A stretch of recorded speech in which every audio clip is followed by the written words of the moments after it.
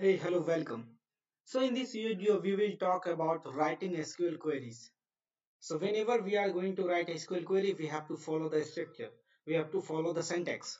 So what kind of syntax SQL is allowing in this video, I am going to explain you about that. So here you can see this is the way where we can use SQL queries. So whenever we will try to write SQL query, we have to follow the flow.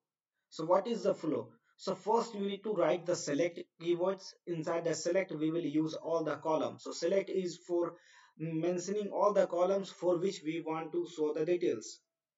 And then after we have to use from. In from, we are going to mention all the table names from where we are going to get the data. In select, we are mentioning the column of the table, and in the from, we are mentioning all the tables, whatever tables or joins we are going to add.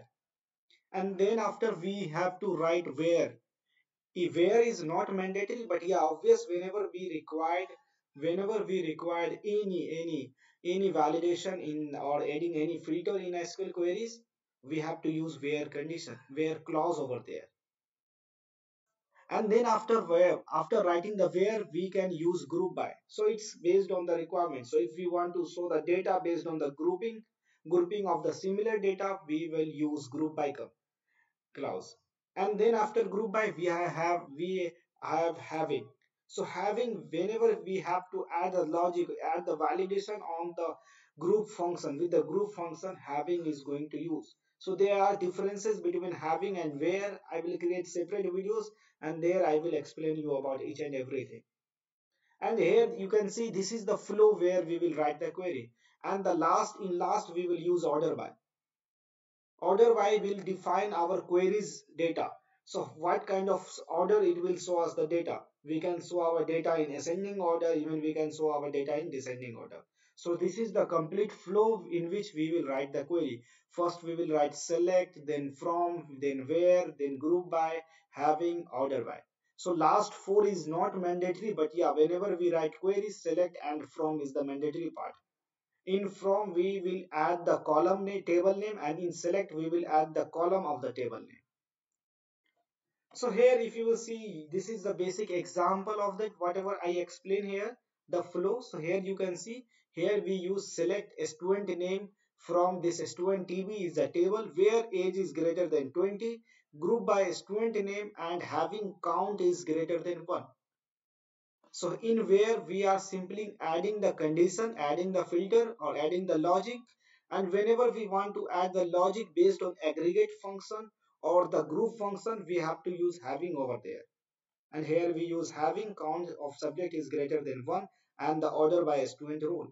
So this is the way we will use write query, write SQL query. I will explain you.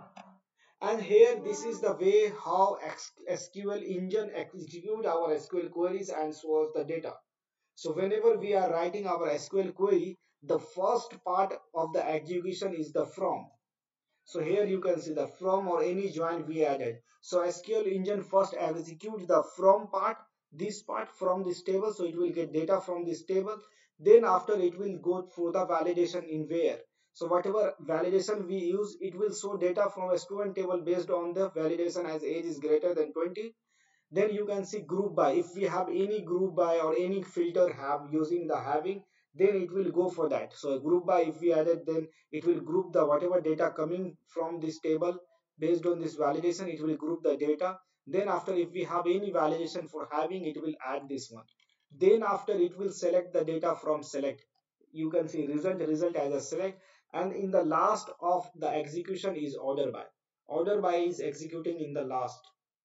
So this is the flow of execution of the SQL queries. This is the flow of where in which stage we will write the query and how SQL engine execute the query, you can see. So thank you for guys for watching this video. If you like this video helpful, don't forget to subscribe this channel and don't forget to hit the like button. Thank you so much for watching.